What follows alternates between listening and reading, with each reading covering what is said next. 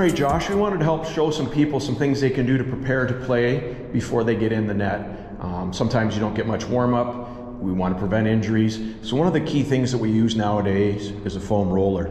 So Josh, can you show us some basic foam roller exercises that you do to prepare yourself to play? For sure, yeah. So usually start warming up the legs. So I'll use both legs on this one. And just roll back and forth. Helps get the upper hamstrings loosened up there. So what would exercise number 2 be then? A little bit more specific, one leg on the outside of the thigh, rolling up to the knee, towards the hip. And in the description below, we're gonna give you some links to a bazillion foam roller exercises that you can do. You got another one you can show us that you like as one of your favorites? Yeah. And the basic premise with foam rolling, it helps activate and warm up the muscles, get you feeling a lot more loose before you get on the ice, getting any residual aches and pains, help mitigate those in the muscles and some of the delayed onset muscle soreness. All right, you got 2 more to finish with? Roll it from the lower to the upper back. Nice. And it feels good for sure too. It's almost like giving yourself a massage. All right, what would be the last foam roller one that you'd recommend? One, up in the lats. Oh, nice. Getting the lats loosened up. And obviously you do those both ways. Great job with foam rolling there, Josh. So Josh, all great athletes at the NHL level, college, etc., they all do dynamic stretching before they play. It warms up the muscles, it activates the muscles temperature-wise, and puts you through a full range of motion. And it's different than static stretching, which means just stretching in place with not a lot of movement. Now this shouldn't be ballistic where there's a crazy amount of bouncing, but by moving when you stretch, you really get yourself ready to play and the core muscle temperature up. So we're going to start by demonstrating again 4 or 5 common dynamic stretches you can use as a goalie to get ready to play. And in the description below, we'll list a bunch of websites where you can find even more. So what do we got for the first dynamic stretch? First one's going to be knee pulls or hugs to the chest. Nice.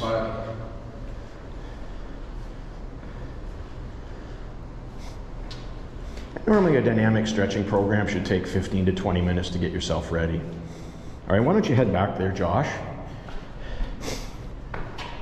So, what do we got for a second variation of a dynamic stretch? We're going to do high kicks, stretch out the legs. Yeah. Really helps loosen up the hammies, get the hips starting to open up and activate. All right, that's dynamic stretch number 2.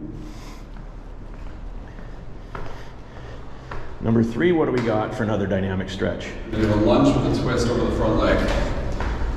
Nice, get the lower body starting to release.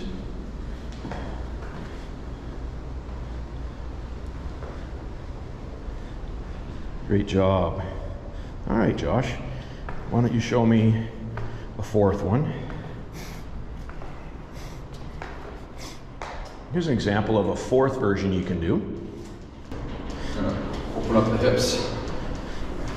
Nice, and as we know with goaltenders, hips are a problem, and making sure they're properly warmed up and prepared to play is going to really extend your mileage.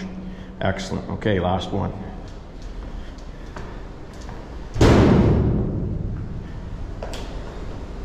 And what do we got for the 5th one? 5th one, we're going to do sweeps. So front leg straight.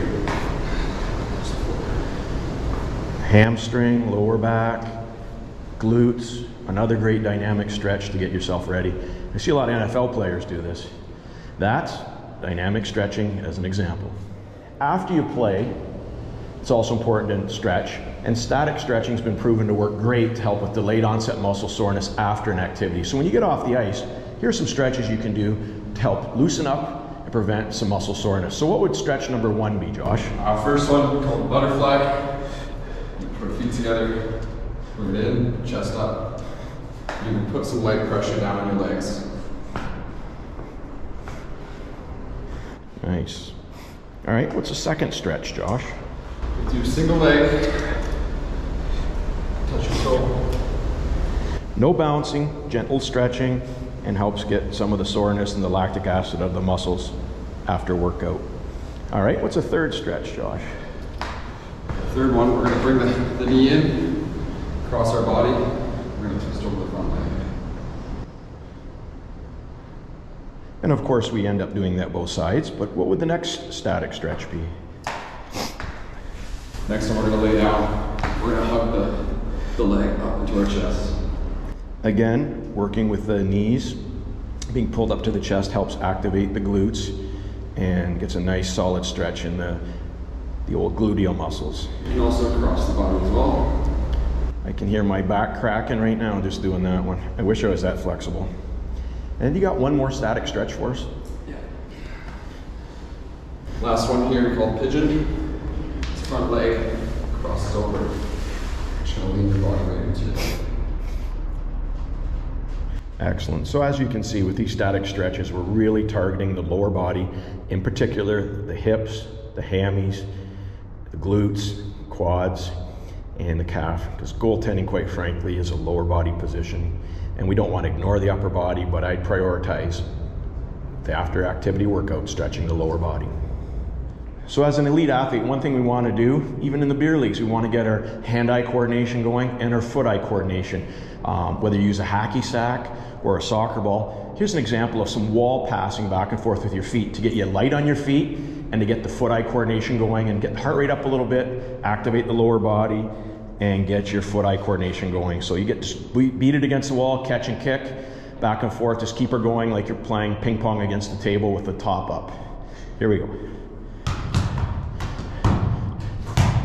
You can do it low, like just keep it low on the ground. Don't even have to elevate it for the first variation. Just keep it flat on the ice. Just happy feet, happy feet, happy feet. Keep her going like that, that's it. Nice. Excellent. Another thing we can do, Josh, is you see the teams get around in a semicircle and get 5, 6 guys trying to keep the ball in the air. We're gonna find out how skilled you are as a soccer player. So let's do a little soccer ball hacky sack and see how you can keep that thing up in the air, bouncing around. More talented than you look, Josh. One more like that.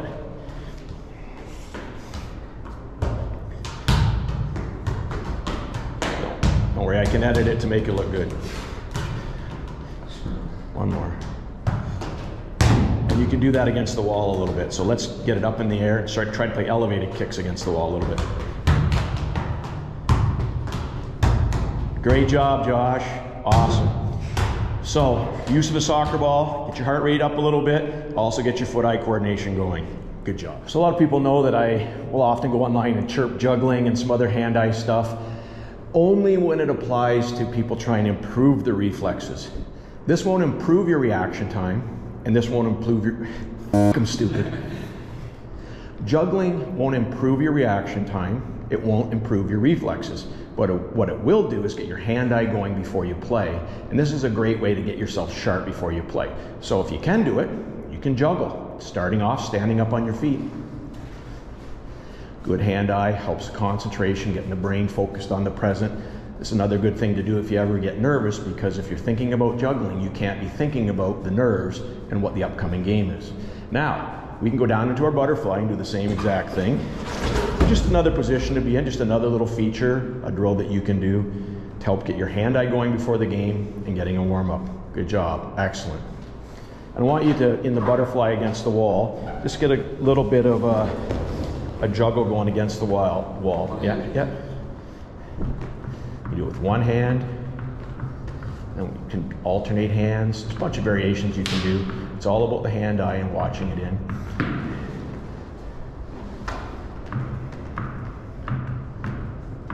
Another great activity. Now, throw me one of those balls. Now, go from your right hand to your left hand and vice versa.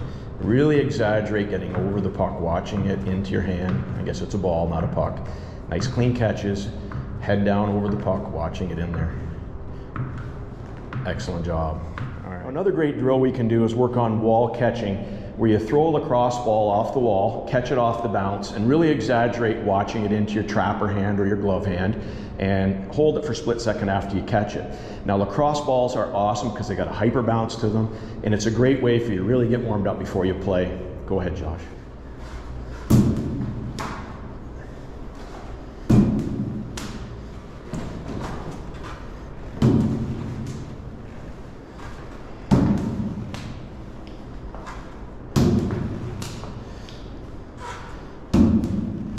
One more. Good job. All right. And obviously, you can work that with both hands. Another good device we've used for years, reaction ball. And what you can have as a coach, can drop that ball and you got to try to quickly catch it off the bounce.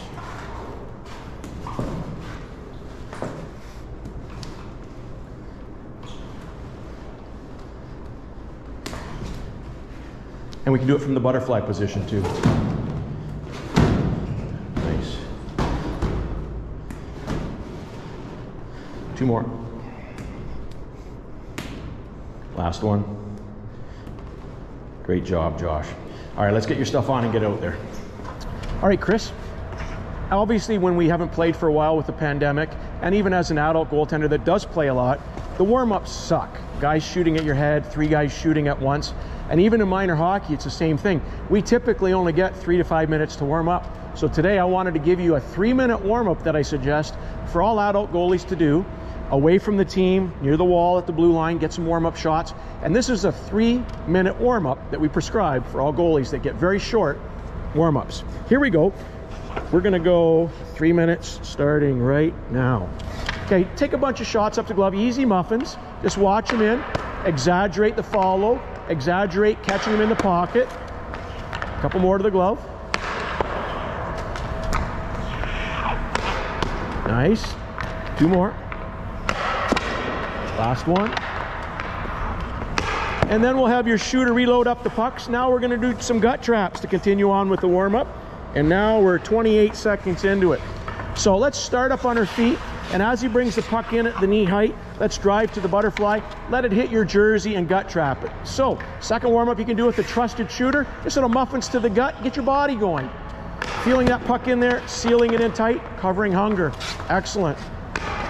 Nice. 2 more. Last one. All right, so now we're done with the shooting part of the warm-up. You felt some pucks. You're not seeing hard shots at your head. The next part of the warm-up is you want to get some movements done. So you're going to come to the top of where the crease ultimately would be. And right now we're 1 minute into the warm-up. So straddle the blue line. You're going to do a sliding butterfly on a diagonal and come back to the middle up on your feet. Push back. Now we'll go the other way. We'll do that a couple each side. Excellent. And then we're going to do the same thing, but we're going to stay down the whole time. So stay down in your butterfly, don't get up. You're going to push to the diagonal, push back, turn your head, look where you're going, and then catch your breath. Excellent. So in these warm-ups, it's also good to take a look down at the ice to see what the opposition's like. If you recognize any of the players, take a quick look at the goaltender to see what he's doing. And then you can finish your warm-up once you've got the heart rate up a little bit with some shots and some crease movements, with some static stretching to make sure your groins and legs are ready to go. And as of right now, we're only 2 minutes into it. So just on your own, do some static stretching to finish.